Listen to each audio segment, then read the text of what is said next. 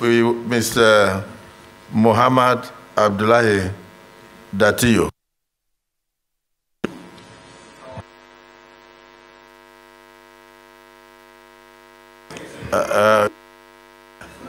Sorry, it's Dattijo is not a senator. He's not a senator.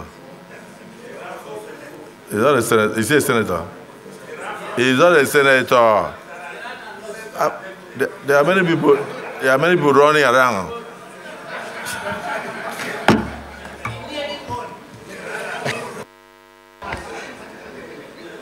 Your Excellency, the President of the Senate, Your Excellency, the Deputy Senate President, Excellencies, distinguished leaders of the Senate, distinguished senators, ladies and gentlemen, good afternoon. With gratitude to Almighty Allah, my name is Muhammad Sani Abdullahi, born 26th October 1979 in Kaduna State. I stand before these hallowed chambers profoundly honored and deeply grateful for the privilege to speak in the presence of distinguished members of this Senate, the vanguard of our nation's democracy. With utmost humility and an unwavering sense of duty, I extend my heartfelt gratitude for the nomination for the position of Deputy Governor at the Central Bank of Nigeria. I owe immense gratitude to our revered father, leader, and statesman, President Bola Ahmed Tinubu, GCFR, for his unwavering trust and confidence in presenting my name for this pivotal role. His visionary leadership and steadfast commitment to the prosperity of Nigeria have been a wellspring of inspiration for us all. Should I be confirmed, I pledge to support the governor of the bank and my colleagues to uphold the highest standards and principles as Deputy Governor of the Central Bank of Nigeria. Your Excellency, distinguished senators, I'd like to provide a very brief overview of my educational background and experience. My early years in primary and secondary school were spent in Kaduna State, in Essence International School. I completed a bachelor's degree in economics at Ahmadu Bello University, Zaria. I proceeded to also complete a master's in international affairs and diplomacy in ABU Zaria. Subsequently, I completed a master's degree in development economics and policy at the University of Manchester in the United Kingdom. I am currently rounding up a PhD in Henley Business School at the University of Reading. I have 2 decades of experience in development policy formulation, public finance, and project implementation. I have had a career spanning the private sector, public sector, and international development. My initial specialization was in credit management during my tenure at EcoBank Nigeria, providing me with the foundational skills and experience in finance, risk assessment, and regulatory compliance. Subsequently, as a development economist, I have served as a member of the World Bank Expert Advisory Council, policy advisor at the Executive Office of the United Nations Secretary General Ban Ki-moon in New York. These roles have allowed me to contribute to global development initiatives and gain valuable insight into the complexities of economic policy at an international level. In Kaduna State, I served as the Commissioner for Economic Planning and Budget, followed by the position of Chief of Staff to the State Governor for over 7 years. In these capacities, I played a role in designing, coordinating, and implementing government policies across all sectors. I had the opportunity to lead the Infrastructure Council, overseeing the largest infrastructure expansion in the history of the state and coordinating the portfolio of economic and social infrastructure across 23 local governments. During my time as Commissioner Budget, we formulated economic policies, designed the state fiscal strategy, and coordinated the implementation and monitoring of the state budget. During that time, we also designed the State Development Plan, established our Economic Intelligence Unit, strengthened data and statistics capabilities, created an infrastructure master plan, industrial policy, and a plan to accelerate achievement of the SDGs. Through my career, I have held several positions of senior economist and economic advisor in the presidency and in the Nigeria Governors Forum, respectively. These roles have allowed me to contribute to shaping economic policy at the national and local level and aligning our objectives with global development priorities. In conclusion, my diverse experience in development policy, banking, and project implementation have equipped me with the necessary skills and insights to contribute effectively as the Deputy Governor of the Central Bank, if confirmed. I firmly believe that with the dedicated leadership, the unwavering support of the National Assembly, strategic planning, and the resilience of our people, that we can overcome challenges we face as a nation and achieve robust growth and stability. Once again, I thank you, Your Excellency, and distinguished senators for considering my nomination and humbly seek your support and valuable guidance as we embark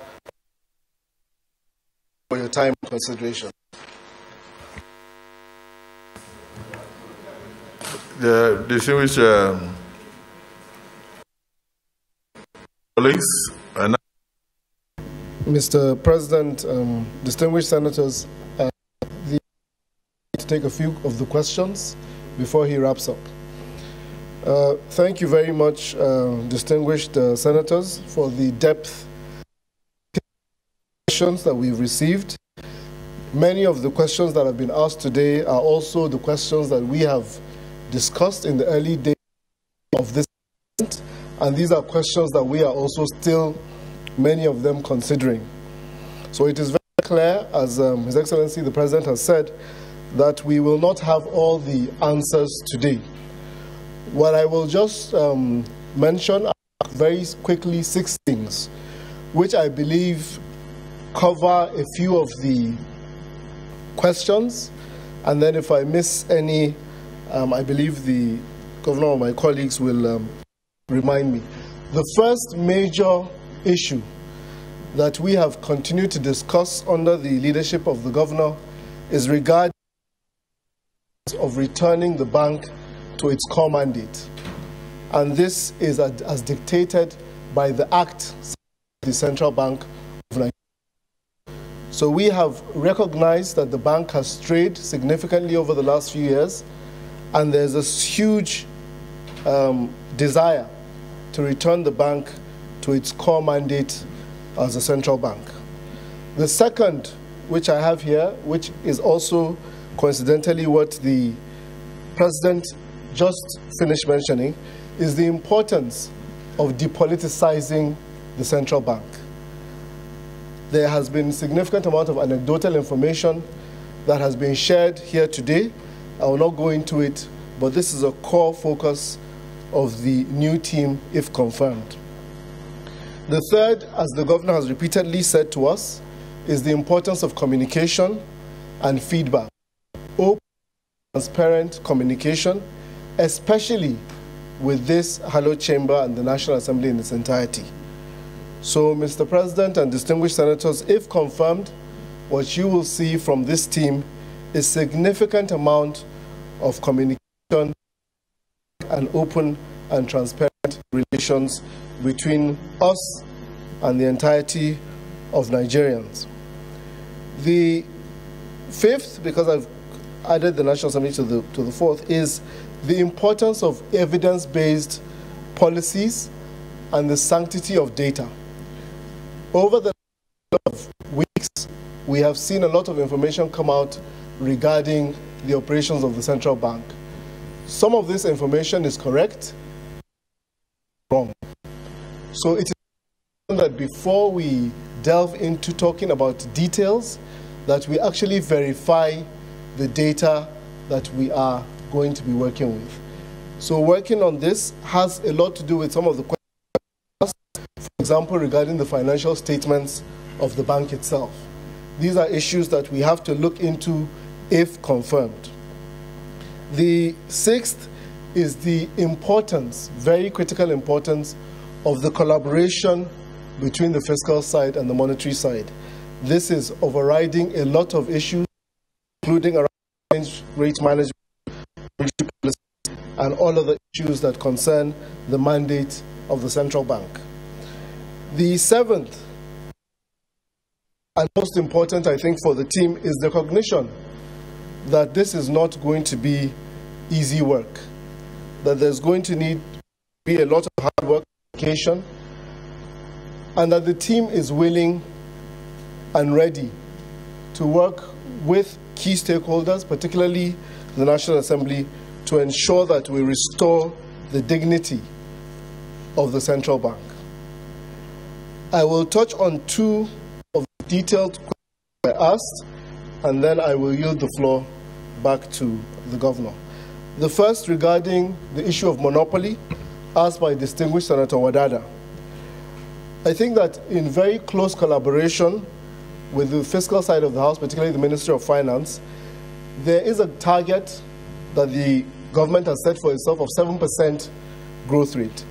Distinguished Senator Ahmed Lawan has mentioned that in the past, this growth has not been inclusive.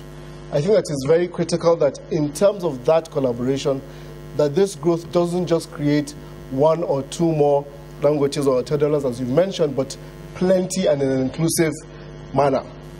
So 7% growth rate will allow us over a 10-year period, 8-year period, to double the economy based on the mathematical rule of 7. On the informal sector, I think this is a very, very important conversation. And in fact, if you look at the size of the economy, many, many experts believe that the economy is grossly understated because we are not really considering the size, structure, function of the informal economy. So we need to look at this very closely together with other actors, the National Bureau of Statistics and other players in the economy, to ensure that what we're doing is, as much as possible, going to be widespread to most Nigerians. Thank you very much. I'll yield the floor, Mr. Governor. Will the Senate confirm Commissioner Sani Abdullahi Dattijo for appointment as Deputy Governor of the Central Bank of Nigeria? Those in favor say aye, and those against say nay. The ayes have it. The nomination of Sani Abdullahi Dattijo is hereby confirmed as Deputy Governor of the Central Bank of Nigeria.